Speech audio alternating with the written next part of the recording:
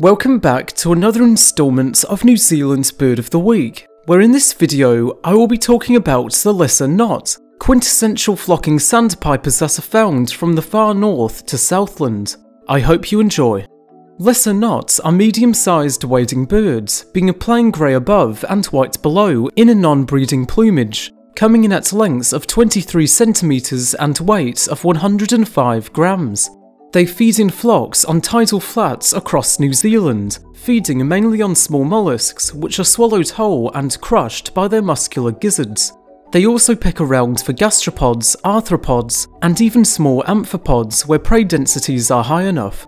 There are 6 currently identified subspecies, with the most common subspecies, Calidris rogersi, breeding on the Chukotka Peninsula in Russia. In recent years, it has become evident that New Zealand also hosts birds of the subspecies Piersmai, which breeds further west on the New Siberian Islands, with rogersi spending winters in New Zealand and eastern Australia.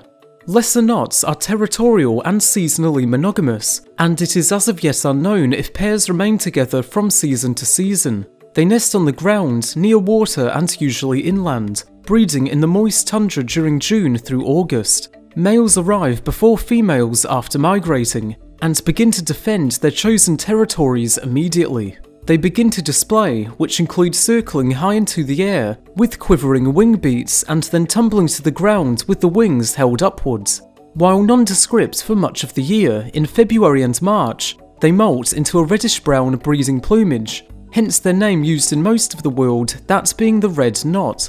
Females lay a clutch of 3 to 4 eggs deposited over the course of 6 days, with both parents incubating the eggs and sharing the duties equally until they hatch after 22 days, with the females leaving parental care to the males once the eggs hatch.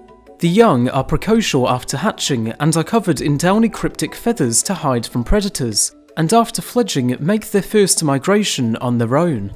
Lesser knots have an extensive range, at an estimated 100,000 to 1 million square kilometres, and a large population of about 1.1 million individuals. The species as a whole is not believed to approach the thresholds for the population decliner criterion of the IUCN Red List, declining more than 30% in 10 years or 3 generations, and is therefore evaluated as least concern.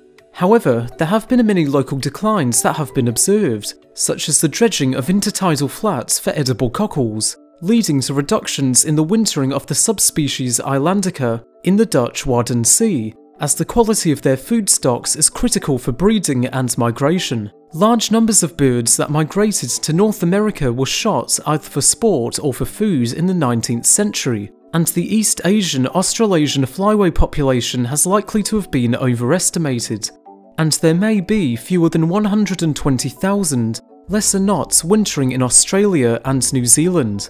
The New Zealand population has declined from about 60,000 in the early 1990s to about 30,000 in the 2010s. Another big threat comes from tidal flats reclamation in the Western Yellow Sea, and while in New Zealand tidal flats are relatively secure, the human impacts on roosting sites may be detrimental, hence why the conservation status in New Zealand is nationally vulnerable as of 2013. And with that, I thank you for watching this instalment of New Zealand Bird of the Week. For next time, you are now able to vote for the Snare's crested penguin, one of 8 similar looking species of crested penguins, and having the most restricted breeding distribution of their group. And with that, I'll see you next time, whenever that may be.